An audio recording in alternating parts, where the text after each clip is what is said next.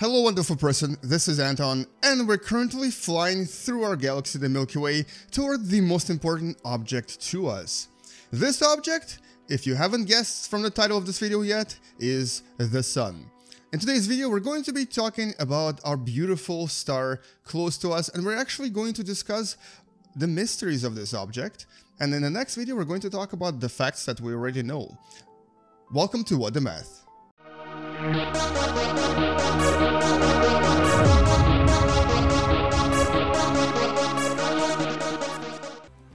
Now, despite this being an object that we kind of take for granted every day, Sun is actually the most important thing that happened to humanity.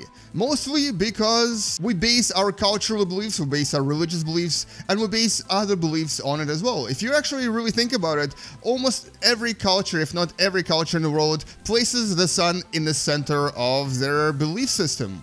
And so for the entire humanity, including of course you and me, Sunny is the most important thing out there. And so today we're going to talk about the mysteries of the Sun, things that we haven't really solved yet and things we don't really understand about this beautiful and incredible object, and things that might actually influence our future as well. So let's start with the first mystery. And let's actually talk about all of this using this simulation right here known as stellar evolution of our Sun. Now, we actually know quite a lot about our Sun. We know pretty much exactly what's going to happen to it in a few billion years. We also know how it will change, how it will lose mass, how it will actually expand, and then possibly become a white dwarf. All of this is sort of scientific facts that we've discovered based on other stars that are similar to our Sun. And by the way, there's actually not that many stars that are similar to our Sun, because most of the stars in our galaxy are actually smaller red dwarfs. But the few mysteries that remain are actually also very, very important. So for example, one of the mysteries of the Sun is, why is it that approximately every 11 years, which I'm going to try to simulate here, so right now it's 2014, and so we're going to go into 2025. Every 11 years, the Sun goes through a kind of a cycle of activity.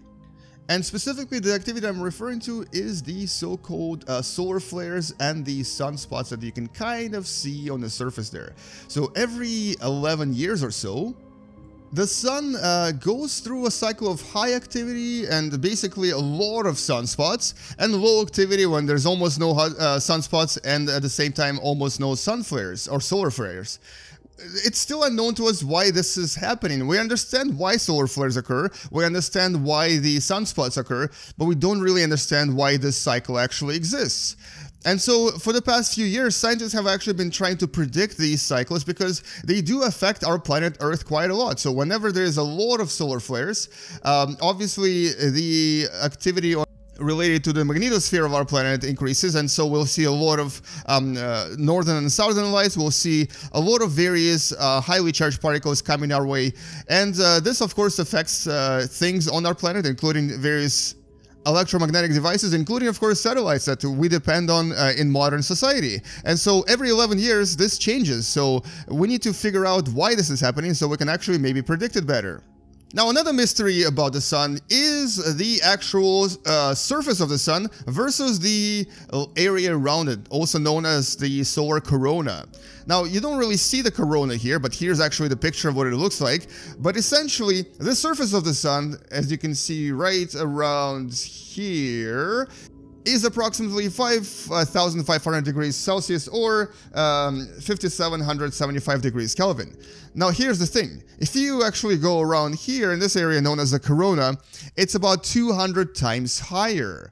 So it's approximately 2 million degrees Kelvin, which I can't even enter here because it's such a big number, but this area is ridiculously hot. So even if you were to survive somehow on the surface of the Sun, you would definitely melt and disintegrate if you were in a corona region. We have no idea why this is happening. It's been there's been several propositions and it's been studied for a very long time, but the fact that the corona is so extremely hot is still a mystery to us. One of the explanations is in regards to the magnetic field, which unfortunately you don't really see here because it's the star, but here's the axis of the magnetic field.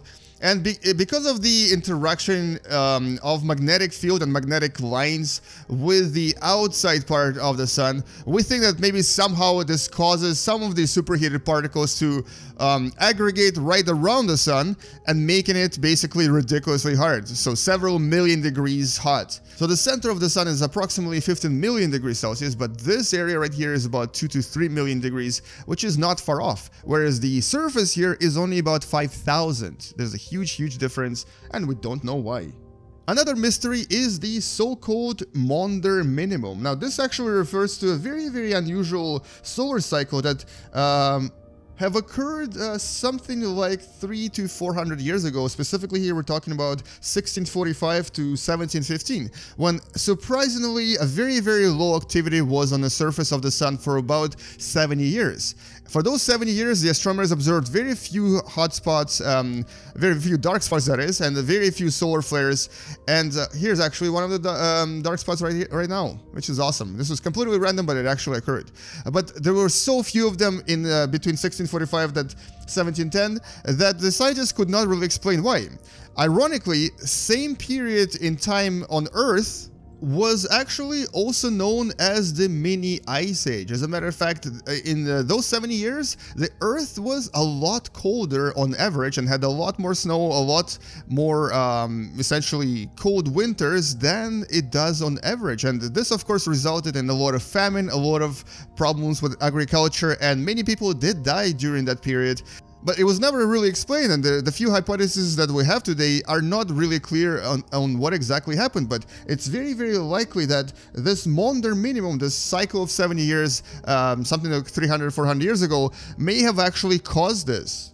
And modern scientists, specifically some of the scientists from my hometown of Montreal, actually have studied this in a little bit more detail and think that this actually happens about 5% of the time. Essentially, about 5% of the entire sun life is spent in very quiet activity. And so it's kind of likely that maybe in the next 10,000 years or so, it might happen again, or possibly even sooner. But if it does happen, we're in a lot of trouble, because it would actually cause another miniature ice age, which would cause our planet to be really cold, and obviously cause a lot of trouble on our planet, because our agriculture has become a lot more well developed and requires this solar energy to survive. And of course, I can't really not mention the fact that some scientists today think that the climate change that we're experiencing right now may also be related to the solar activity. But the thing is, NASA hasn't really found any changes in solar flares in the last few years, so I don't really think it's related to Maunder minimum that I've just talked about. It's possibly something to do with the fact that we are really releasing too much CO2 into the atmosphere and are basically causing these changes ourselves. And one of the last mysteries I'm going to talk about is actually in regards to Sun being a relatively quiet star. Even though I just talked about all of these changes that the Sun is undergoing, you'd be surprised how many more changes other stars have. So here's Proxima Centauri. It's a much smaller, much less interesting star. Obviously, it's the closest neighbor that has an Earth-like planet, but I'm going to place it here and we're going to compare them. This star is ridiculously more active than the Sun.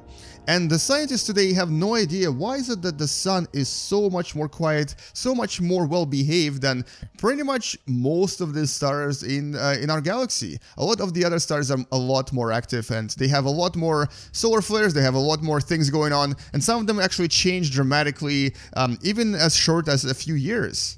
And here's actually a beautiful flare that you just observed from Proxima Centauri. Our Sun will not have this for quite a while. Proxima Centauri obviously gets a lot more of these flares because it's a lot more active.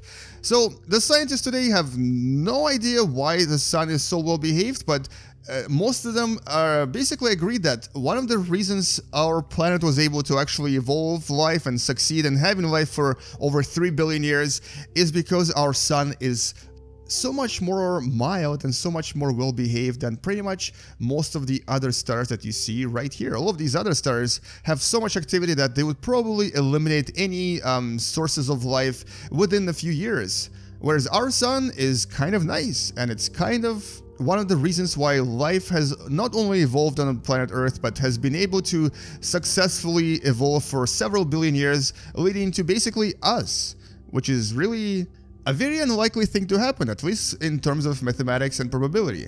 But anyway, And that's really all I wanted to mention in this particular video. I kind of wanted to talk about these three really interesting mysteries of our beautiful star. And in the next video, we're going to actually talk about the facts that we currently know about the sun, because we have studied it probably more than any other object, except for, of course, for a planet Earth.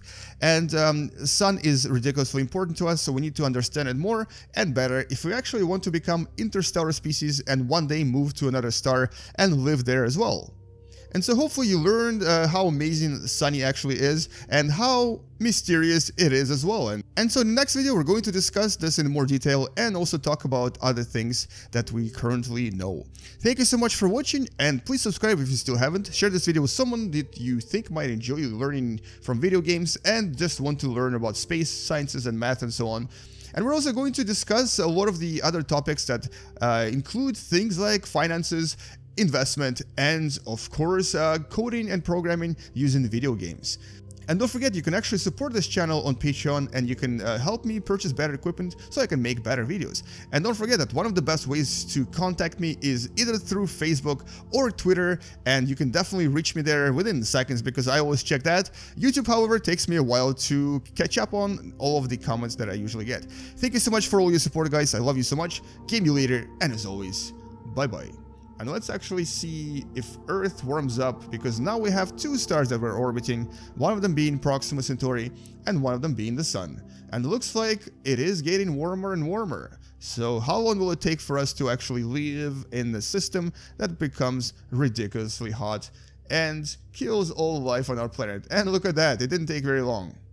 It actually is already an Earth without life, because it has now basically become really hot.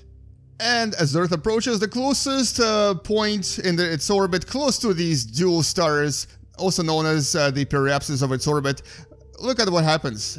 Everything disappears, water is gone, life is gone, Earth has become an empty shell of its former self. I'll see you guys in the next video. Bye bye.